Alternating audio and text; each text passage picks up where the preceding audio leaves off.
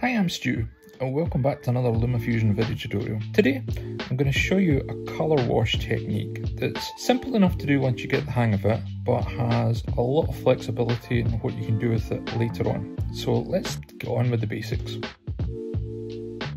First things first, I'm going to drag down from within the titles a plain white title. And then once we've done that, double tap on it, and then that way we can make some changes to it. Now we want to get rid of the text here and actually add a shape. So tap on the plus symbol, tap shape, and it's this rectangle I'm actually wanting, which is quite good. And then we can get rid of the your text here. And then all we need to do with this is increase the size. So if we go down to scale and just bring it so that the colour itself and the shape goes slightly larger than the 16:9 ratio canvas. Once we've got that, just come back out into the main window, and then the next thing we're going to do is just stretch that along the length of our video clip, which in this case is a young lady just doing a little spin around in silhouette while standing in front of the Burj Khalifa in Dubai. So we'll switch the layer back on. The next thing we're going to do is we're going to edit and frame and fit the blending mode. And this is the important part. So we change the blend mode to colour. Just work our way down, choose colour, and you'll see because it was white, it makes the initial layering effect black and white. But we are actually going to change it to different colours. So we start off with white and we set the blending mode to colour. Then we come back out of frame and fit.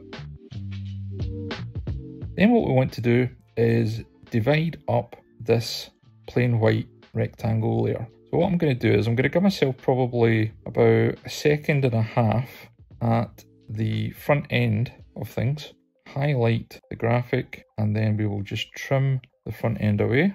And then I'm probably going to do it in 2-second increments, I reckon, something around about that. So we'll go in at 3 seconds 12, do Command B and make a cut there, and then 5 seconds 12, make a cut there, and then finally 7 seconds and 12, and we'll make a cut there. That then allows us the back end, which we can take away, meaning that we've got colour at the beginning and colour at the end. What we next want to do is change each of the different layers to a colour.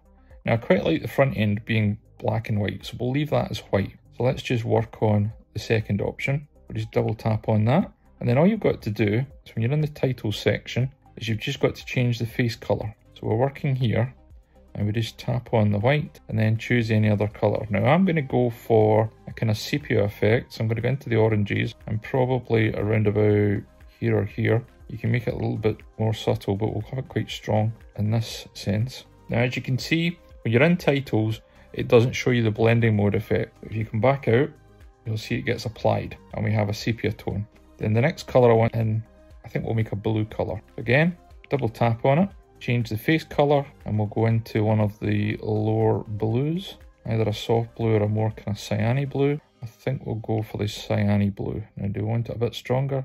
Yeah, we'll go for that. Come back out, and you can see the sort of blue tone effect that we're going for, and then it comes back out to colour.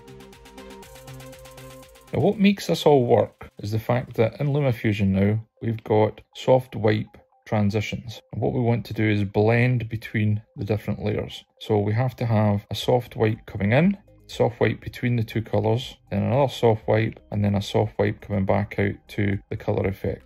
So to do that, I think because she's moving from left to right, we'll start with a soft wipe coming in from the right hand side. Drag that down. Now I've got these preset to around about 10 frames, so they're going to be quite quick. So if I just zoom in a little bit, highlight the actual transition, and then I'll pull it to 0.5 second. You can see the effect actually taking place there. Now with the white to sort of sepia effect, I think we'll maybe go a little bit different and wipe up.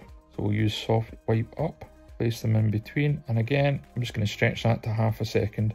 So that blends between the two. And then this one I'm going to go wipe down, pop it there, and then just stretch it out to 0.5 second again. And then in the final one, I think because she's working from left to right, what we want to do is finish off everything with the wipe going to the left. This is a bit counterintuitive, but trust me on this. If we increase it to 0.5 second, you'll see it actually goes from left to right. Whereas if I'd used a right hand one, it would have gone the opposite way because it's an ending transition. So if we actually zoom out and then just play it through, you can see the color transitions. Now, if that's too fast for you, then obviously all you've got to do is increase the length of the actual transition itself. So for example, I have the color wash sepia. I could make that a lot bigger, and then I can go into the actual blend between the two of the soft wipe and then stretch it out to a second. And then if we play that, we go from black and white through to the sepia effect, then the blue. And again, without even increasing the wash itself, we can just stretch that out to a second. So we start off at half a second to blend to black and white, sepia at a second, blue at a second. It's really nice, and then back to color. There you go. That's the technique for today. It's as simple as that. If you've enjoyed this simple little video tutorial today, by all means, give the video a like. If I've earned your subscription, by all means, subscribe to the channel, and don't forget to ring the bell to be notified of the next video tutorial. Catch you on the next one. See you later.